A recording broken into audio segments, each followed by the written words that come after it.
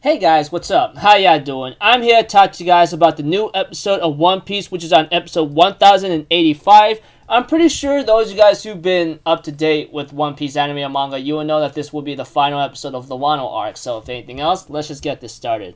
We have to it, Wano tells about a story about the Akazaya 9 and Momonosuke, and we all know how that turned out. Let's get to the biggest highlight, or the main highlight of the episode, okay? Which involves Luffy and Momonosuke talking with each other. Luffy, Momonosuke, Kinemon, and Yamato finally meet up, or Momonosuke meet up with them, and they finally end up having to talk with each other at long last.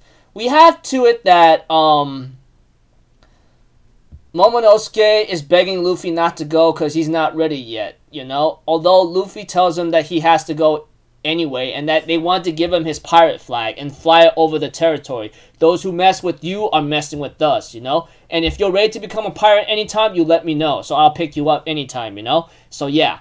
That aside, we have to it that eventually that Luffy finally says his goodbye. Eustace Kid, Law, and Luffy finally take the leave of a waterfall leave, which I thought it was pretty funny and hilarious and awesome, But that aside, very cool, funny stuff here and there, And I'm looking forward to, the next part, Or the next of what's to come. Anyways, as for the ending of the episode, we get to see Hiyori, and then they talk about a story about Hiyori says something off to Orochi saying, you guys were meant to burn, goodbye and farewell, and, that kind of thing.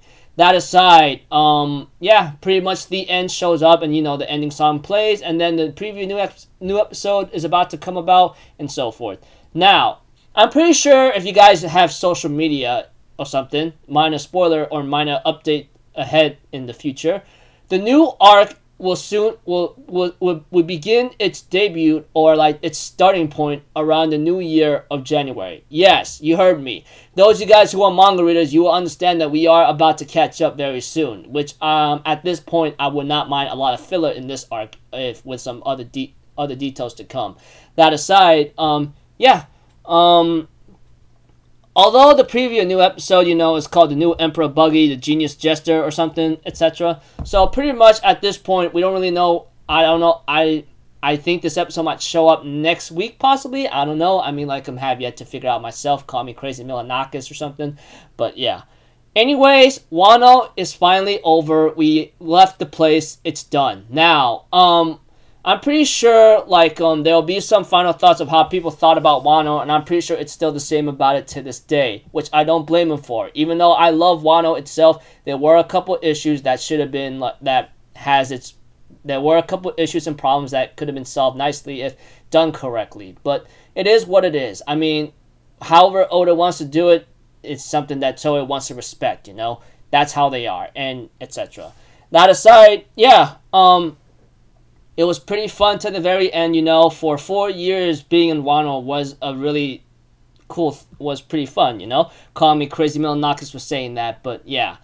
Throughout the journey of Wano, even though it had its many filler moments and some of its problems, especially with Toki's prowl involving time, which I didn't really like about. That is one of the biggest things I hate about, And then, when it comes to Orochi, that guy, he was super annoying, I didn't find him anything interesting at all. Just some guy who wants to kill or destroy Wano just because he wants to, because they did him wrong, which, understandable, but if you did, etc. Now, I think the next part, I think one of the biggest parts that might have bothered people when it comes to Kaido and Big Mom fighting, Now, they are strong, but they're not invincible, and I can see how disappointing it must have been to see how they managed to be defeated by Luffy and maybe Eustace Kid and Law, But the thing is, we have to understand, too, when it comes to Devil Fruits, when it comes to Awakenings, they could bring in a new type of power that is pretty crazy. Now, when it comes to Haki, I can see why a lot of people did not like the Haki system,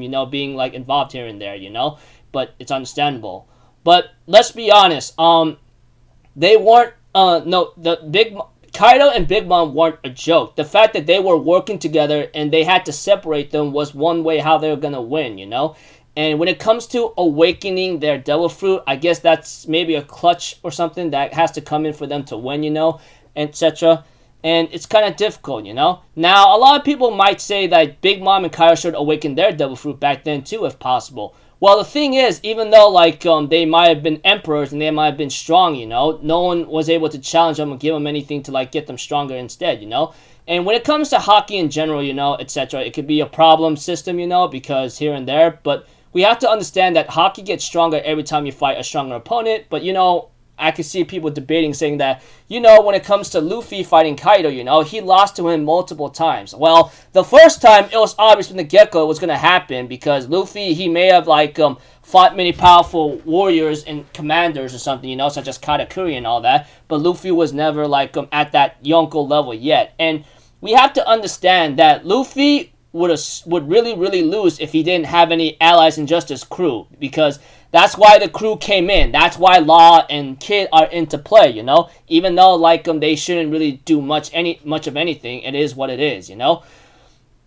So, that's why, like, when it comes to fighting an Emperor, you need to team up with you need to have an alliance or you need to team up with someone. That's just how strong they are. Let's be honest, if Oda really... It would have been terrible, big, bad writing from the very beginning if Luffy just fought him and along with the samurai friends by himself and win. Well, and of course, like, things could go any ways, however you want to call it, you know. I mean, like, it could have been better if Oda just focused on one guy, on an Emperor, taking care of Kaido, etc., and not just Kaido and Big Mom, but Oda likes to do things his own way, you know. It is what it is. I mean, like, we all have our issues and debates and many problems when it comes to Kaido, because he was really a hyped up guy. Let's be honest, he was a hyped up guy, but he didn't go down he didn't go down easily either. We have to understand that. Not to mention, even when Luffy learned his new Haki ability, he hardly did any damage on Kaido, you know? Like, he barely did any damage on Kaido until he learns how to use Haoshoku no Haki, which, you know, I mean, Haki could be a BS system. I could see that, you know, many people could complain and so forth. Yeah, I understand. I mean, like, when it comes to power system and shonen, it could be a very big problem thing, etc. Depending on your point of view and how it's supposed to go, how it's done. So yeah, I could see why a lot of people, like I said, and repeating myself over and over again, please forgive me on that, why people call Wano a worse arc or one of the arcs that should have been better or that should have done better, you know.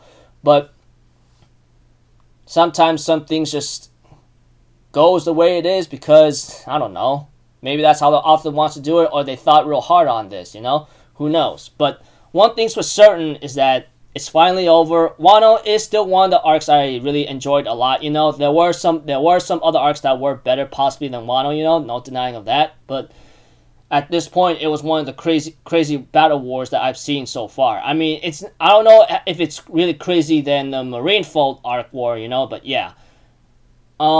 That aside, anyways, looking forward to, like, the next episode and the new arc to come, you know? Because it's not over yet, obviously, from the get-go, and we're still on our journey to finishing One Piece anime in general, which I don't know I highly doubt it's gonna end anytime soon, and it's not gonna end until One Piece manga ends, and I'm pretty sure that thing might go on for another couple of years, or maybe possibly a decade at most, but yeah. Anyways, until then, people, I'll see you guys in the next video. So, I'm Alpha Zero. Have a good day. I'll see you guys next time, alright? Peace out. Bye-bye. Toot-toot-toot!